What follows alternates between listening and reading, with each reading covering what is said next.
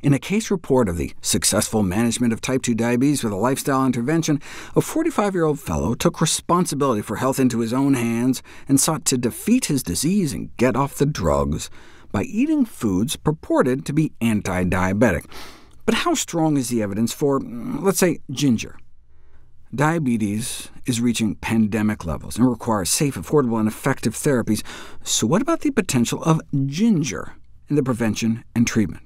Well, in a Petri dish, increasing exposure to ginger compounds improves blood sugar uptake of muscle cells almost as much as the popular diabetes drug metformin. And in rats, ginger might work even better than metformin. But weight and blood sugar reduction observed in rodent models does not necessarily translate to humans. In this study, a combination of nutraceuticals caused mice to lose 30% of their body weight in 1 month, but in people, no benefit compared to placebo. I mean, you don't know if something works in humans until you put it to the test. If you feed people refined flour white bread with a cup of water, this is what happens to their blood sugars over the next 2 hours.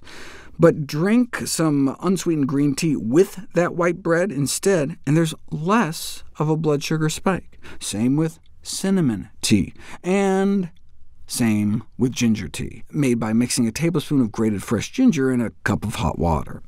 OK, but these were healthy, normal subjects. What about the effects of ginger in diabetics?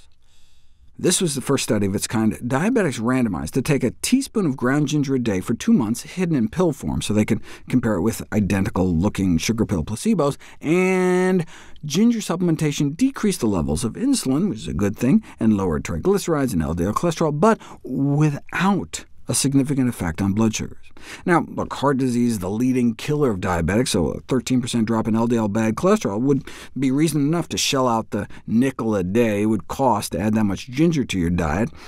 But it would have been nice to see an improvement in blood sugar control. I mean, there was that drop in insulin levels, which suggests improved insulin sensitivity, and indeed there was a significant drop in insulin resistance, so maybe they just didn't give ginger long enough time to work? Well, that was 2 months. How about 3 months? Even less ginger, just 1.6 grams, less than a teaspoon a day, but for 12 weeks. And maybe ginger can reduce blood sugars after all, and decrease inflammation, cutting C-reactive protein levels in half. OK, what about going back to just 8 weeks, but this time using a higher dose, 3 grams a day, or about 1.5 teaspoons, and a significant decrease in fasting blood sugars and long-term blood sugar control in the ginger group, thereby showing the effect of ginger in controlling diabetes. Check it out. The placebo group continued to get worse. The ginger group got better. Similarly amazing randomized double-blind placebo-controlled results for a teaspoon a day for 12 weeks, and for a teaspoon and a half. All better in the ginger group, all worse in the non-ginger group. All significantly different, just because of a little cheap, safe, simple, side effect-free spice. Put all the studies together, and they clearly demonstrate that ginger can lower blood sugar levels and improve long-term blood sugar control, and at a totally manageable dose. I mean, you could just dump a teaspoon of ginger powder in a cup of hot water and just drink it down. So, overall, adding a little spice to our life may serve as a delicious and sensible way to maintain a healthy body.